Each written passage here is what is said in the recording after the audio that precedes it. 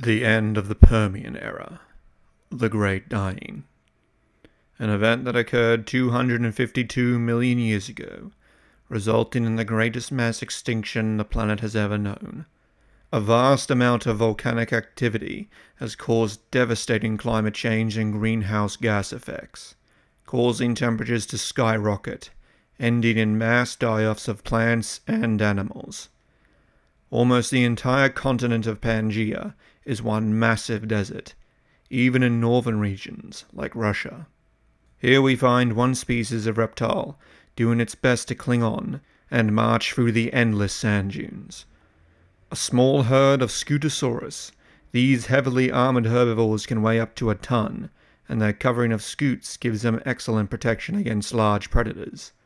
This does nothing to help them against the baking sun, however. This land of sand and rock is not their usual habitat. They are more used to lightly forested areas. Despite this, they can go without food or water for up to 3 months. A useful ability, but they are being pushed to their limit. There used to be 10 of them.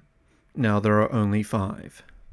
Every year they are forced further north, and every year the various water and food sources become fewer and fewer. Sometimes they wander blind, hoping to catch the scent of water on the wind, but for 3 months they have seen nothing but sand, rock, and bone. They push forward nonetheless, moving to an oasis that has saved them in the past. During the midday sun, one of the herd falls to the ground. He may need a moment's rest, or he may never get up again. The herd moves on regardless, not bound by social bonds. A full day's march, and they reach the site, only to find desolation. The oasis has dried up. Not even mud remains. Even the vegetation is barely a few dry branches, and all around are the bones of those who tried to wait out the endless drought. Soon, even they will be reduced to sand. The herd has no choice but to move on. There is nothing here for them. Their only hope is to continue north. Beneath the sands is a very different animal. A pair of cynodonts sleep in their burrow. They are deep enough in the ground that the heat of the day doesn't reach them, and they have stored food in various parts of their burrow as a sort of larder, taken from the foliage when it was still alive, and the corpses of other animals once they perished. This pair has enough food to last them for a few more weeks, and maybe it will be enough for the rains to arrive. Days pass, and the Scutosaurus herd marches through the desert. Days of endless sand dunes. One of the herbivores wanders off in the wrong direction.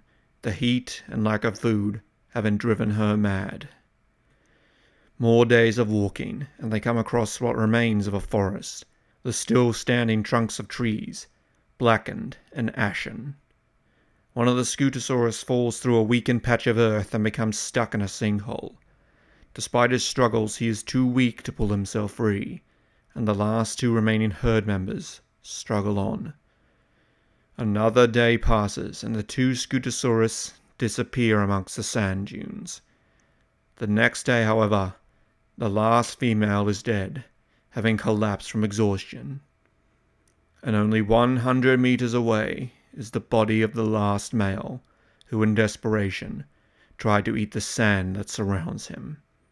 He died not long after the female.